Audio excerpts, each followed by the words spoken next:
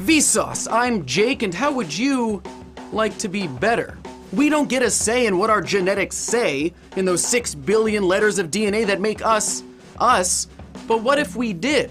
Now, we might not be able to adjust our DNA like you can in the video game series BioShock, where plasmids, gene tonics, and vigors allow you to enhance your genetics to such a degree that you're shooting out bees or electricity. But what about increasing your strength or your speed or your mind? Can you genetically enhance yourself? First, we should start by treating or preventing whatever illness we might already have using gene therapy. Let's draw this one out with ASAP science. Simply put, gene therapy sends extra DNA into your cells in an effort to replace or fix a mutated gene. This DNA is often inserted into a virus, which then acts as a vehicle to the cell. Once there, the virus binds to the cell and inserts the genetic material, which replaces the damaged gene. Gene therapy has been used to treat diseases like severe combined immunodeficiency, leukemia, and Leber's congenital amaurosis, a disease that causes loss of vision. If we can replace certain genes, could we genetically enhance our own to increase something like strength? Well, we already have, in mice. Called Schwarzenegger mice, scientists injected a gene that created a specific protein, IGF-1, to increase their muscle mass by around 40%. As they aged, their strength stayed the same as when they were young. But what if we want speed? Well, there's mice for that too.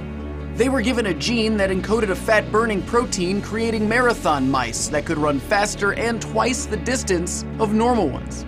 And then there's the mind. In 1999, researchers from Princeton University genetically modified mice called Doogie in an effort to increase their intelligence. By inserting a gene called NR2B, which stimulates a receptor in the hippocampus, the mice exhibited increased memory and ability to learn. Interestingly, as these mice aged, their intelligence remained unchanged, unlike other mice which experienced gradual declines in cognitive function. Strength, speed, and intelligence are only some of the genetic modifications successfully performed on animals. There are goats that produce spider silk, hypoallergenic cats, and a variety of glow-in-the-dark animals.